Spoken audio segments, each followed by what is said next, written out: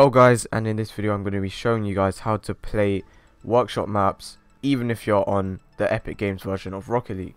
So first of all guys, you want to go to your file explorer right here and then go to your local disk, go to program files, find your Epicgames folder and find Rocket League, and then go to TA game and cooked PC console.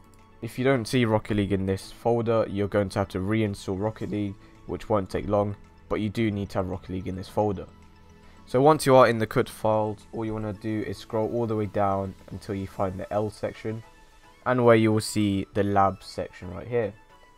What we are going to be changing is this one right here, the labs underparts underscore p.upk.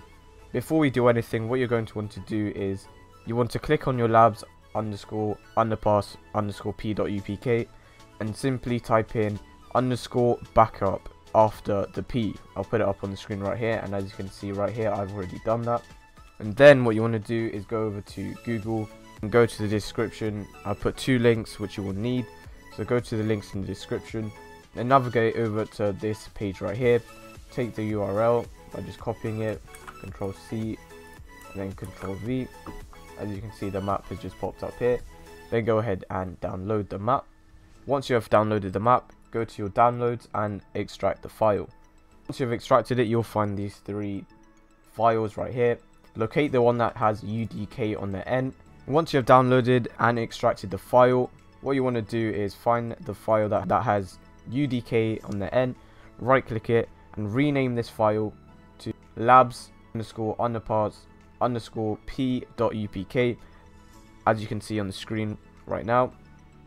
And once you have adjusted the name of this file, all you have to do is click it and hold it, drag it onto the file where you have adjusted the underparts map, and just release it over here.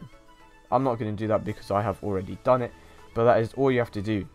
Finally, what we can do is load up Rocket League. I'll show you the map.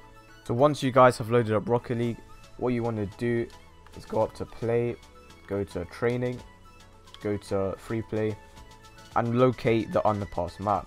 Select it, and as you guys can see, once you load into the map, it is not the underpass map, but it is the rings map.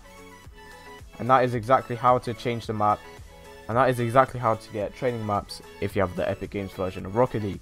If you guys did enjoy, be sure to leave a like and subscribe. We're almost at 1,000 subscribers, so thank you guys for the support, and I'll catch you guys in the next video.